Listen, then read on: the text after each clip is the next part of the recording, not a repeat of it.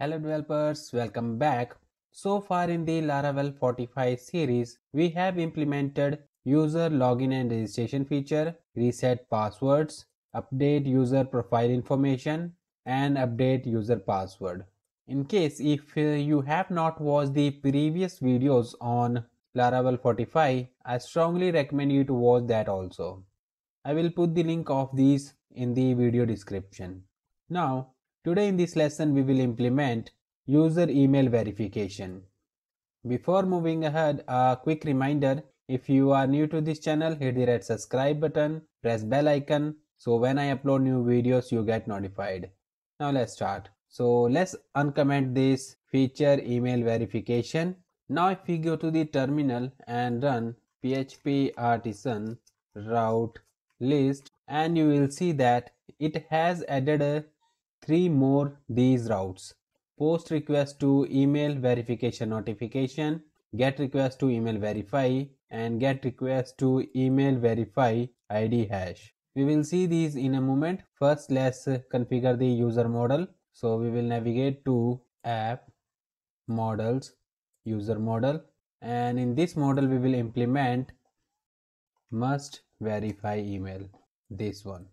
In the last video we have already configured the mail driver to receive emails in the .env file. Here I have used the mail hog, and you can use your choice of mail driver. You just have to add the mail driver configuration right here. Now let's go to the browser and let's register a new account. Let's say name is John at example.com, password, confirm password, and registered. Here we are successfully registered. Now let's see the mail in the mailhog.test, and here we have received the email verification email. But here we didn't see any feedback that you have to verify your email. And we also want to protect this home page.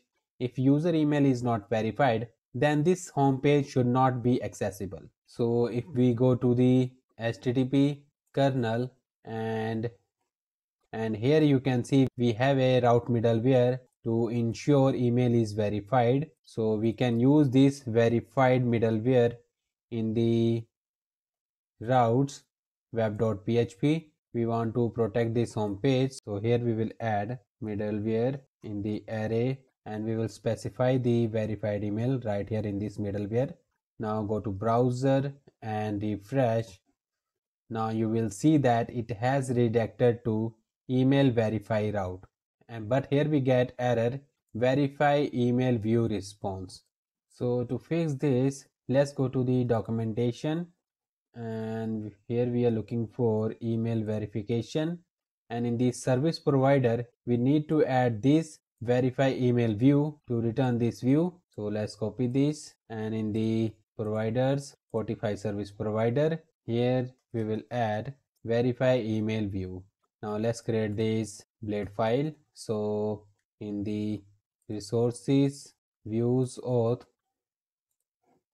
verify email.blade.php. Now I'm going to steal the markup from the Laravel UI package. So let's open the Laravel UI package, and we go to source, auth, bootstrap stubs, and we go to auth, and that is the verify stub. Let's copy all of these and paste that right here. Now go to browser and refresh this, and we get the error route verify resend not defined. That error is right here. This verification resend route is not available, so instead of this route we need to use this verification.send route. So let's rename this to verification.send. Now go back, refresh, and it's working. Now if I click here to resend verification mail again, now we have two mails. Now let's click this verify email address to verify email, and now our email is verified. Now if we see the database in the users table, here is the John user, and now in the email verified at column we have verified date time value. Let's try this one more time. So log out and register Jane at example.com, password, confirm password and register, and we are registered, and it immediately redirected to the email verify route. And if we see the email hook, here we have another email for Jane at example.com email, and in the database refresh we have another user Jane, and right now its email verified at column is empty.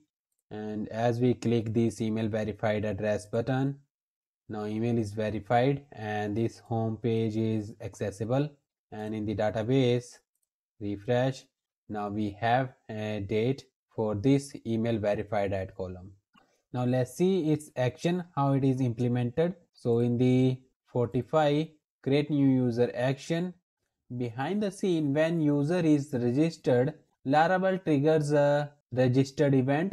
Let's see in the providers event service provider, here is the registered event class, and this registered event class is listening to send email verification listener. And if we go to this listener, and in this listener you can see it checks if user class is implementing the must verify email interface. Let's see the user model,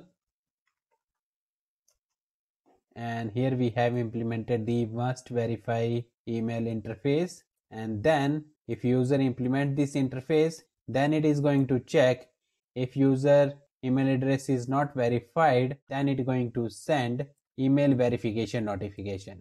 Now if we see this function, it is the must verify email interface. So to see its functionality, let's navigate to user model, and now let's see this authenticable class, and this is the user class from the Laravel framework, and this class uses the must verify email trait. And now in this trait, here we have send email verification notification function, and that's send the notification new verify email, and that is this one. Here it is. This is all in this lesson. In the next lesson, we will see two-factor authentication using the Laravel Fortify package. Thanks for watching. If you like the video, hit the like button, share this video, and don't forget to subscribe us. See you in the next lesson.